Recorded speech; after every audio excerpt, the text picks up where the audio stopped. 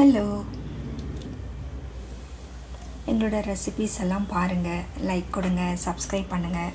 Subscribe பண்ணாதவங்க நீங்கள் பண்ணுங்கள். இன்னும் நிறைய ரெசிபீஸ் நீங்கள் பார்க்கலாம். எங்களோட சேனலில் நிறையா சாதங்க இருக்குது, அதை நீங்களும் செஞ்சு பார்க்கலாம். இன்றைக்கி நம்ம பருப்பு சாதம் பண்ண போகிறோம். இதுக்கு தேவையான பொருட்களை நம்ம பார்க்கலாம். இதுக்கு நான் 1 கப் பருப்பு எடுத்திருக்கேன். 2 கப் அரிசி. நீங்கள் எந்த அரிசி வேணும்னாலும் எடுத்துக்கலாம். நான் புழுங்கரிசி எடுத்திருக்கேன். நீங்கள் பச்சரிசி வேணும்னா எடுத்துக்கலாம். ஒரு 10லேருந்து 15 சின்ன வெங்காயம் வச்சுருக்கேன். தண்ணியில் ஊற வச்சுருக்கேன், ஈஸியாக தோல் எடுக்கிறதுக்காக.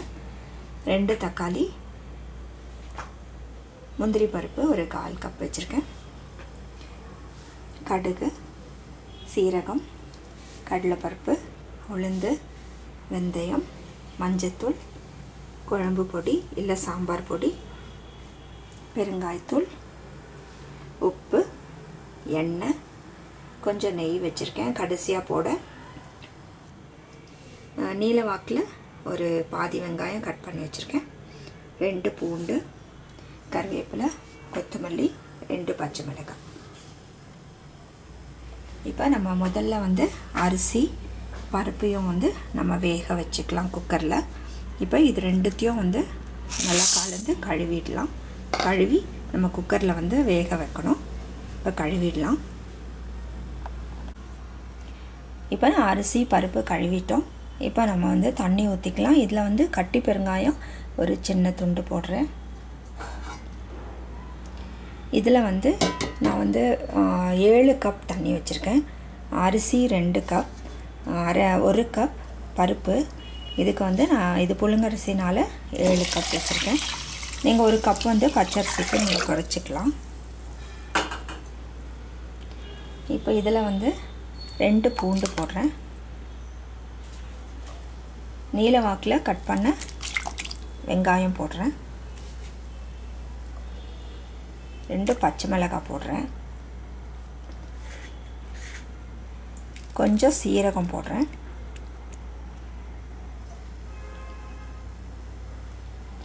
மஞ்சத்தூள் போடுறேன்.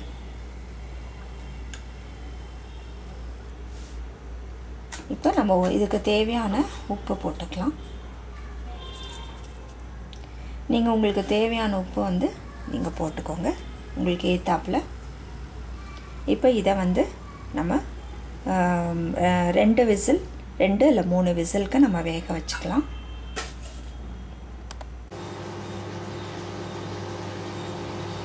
இப்போ ஒரு வாணலி வச்சு எண்ணெய் ஊற்றிக்கலாம்.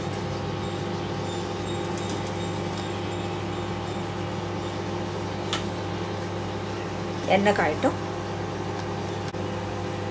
கடுகு போட்டுக்கலாம்.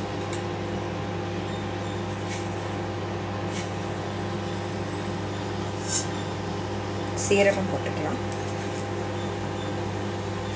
1/2 ஸ்பூன் போடுறேன்.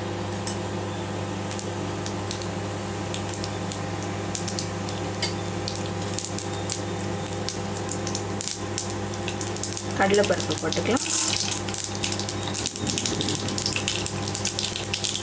உளுந்து போட்டுக்கலாம்.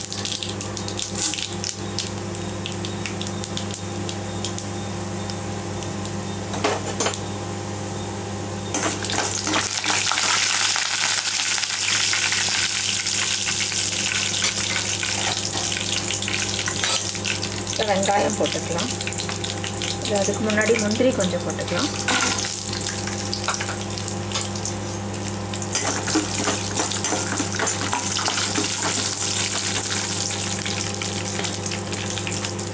கொஞ்சம் வெந்தயம் போட்டுக்கலாம், ஒரு 1/4 ஸ்பூன். இது கொஞ்சம் வாசனைக்கு தான்.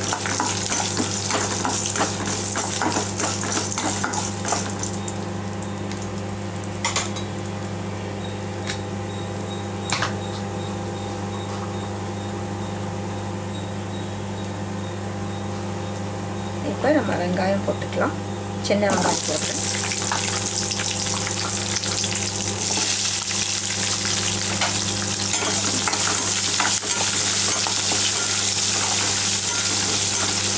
இது வதங்கட்டும்.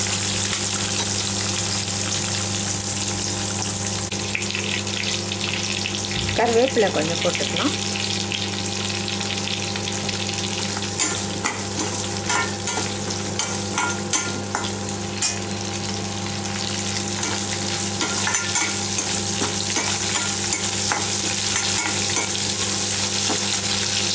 பெருங்காயத்தூள் போட்டுக்கோங்க கொஞ்சம். ஏற்கனவே நம்ம அதில் பெருங்காயம் போட்டிருக்கோம்.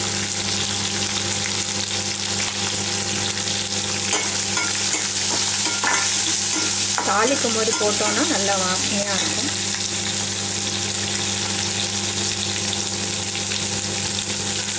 இப்போ கொஞ்சம் நம்ம மஞ்சள் போட்டுக்கலாம்.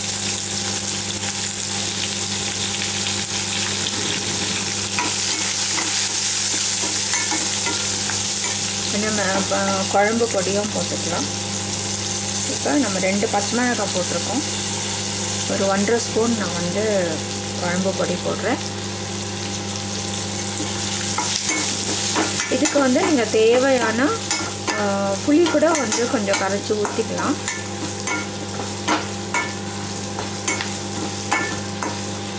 இல்லை தக்காளியை மட்டும் போகிறோன்னா கூட பரவாயில்ல.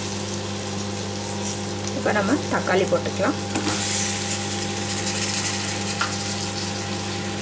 இதில் வந்து நம்ம கொஞ்சம் உப்பு ஆட் பண்ணிக்கலாம். சாதத்தில் உப்பு போட்டிருக்கோம், அதில் கொஞ்சம் ஆட் பண்ணிக்கோங்க.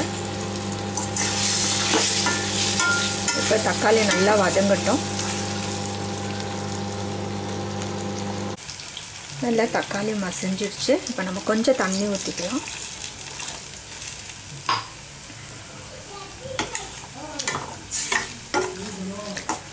இது கொஞ்சம் கொதிக்கட்டும். காரம் உப்பெல்லாம் கொஞ்சம் பார்த்துக்கோங்க. இப்போ நல்லா கொதிச்சிருச்சு. இதை வந்து நம்ம சாதத்தில் கலக்கிக்கலாம். இதை ஊற்றி நல்லா சாதத்தை கலக்கி அது கொஞ்சம் நேரம் வந்து நம்ம இதில் ஸ்டவ்வில் வச்சிடலாம்.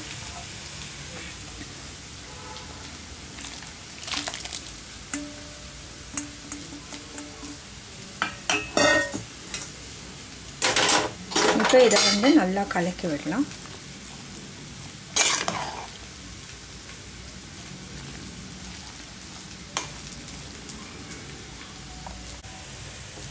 இப்போ சாதம் நல்லா ஆயிடுச்சு. இப்போ நம்ம வந்து கொத்தமல்லி கார்னிஷ் பண்ணிக்கலாம்.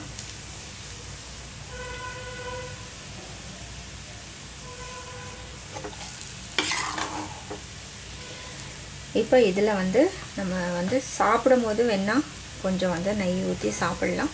நான் இதிலேயே போடுறேன் ஒரே 1 ஸ்பூன்.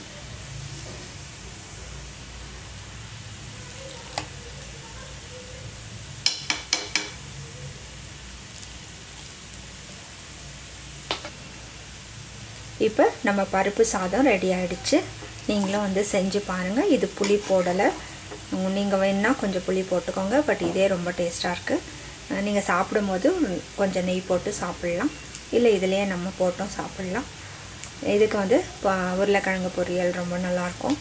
நீங்களும் செஞ்சு பார்த்து உங்களோட கமெண்ட்ஸ் எங்களுக்கு சொல்லுங்கள். சப்ஸ்கிரைப் பண்ணுங்கள். வேறு ரெசிபீஸும் நீங்கள் பாருங்கள். Thank you.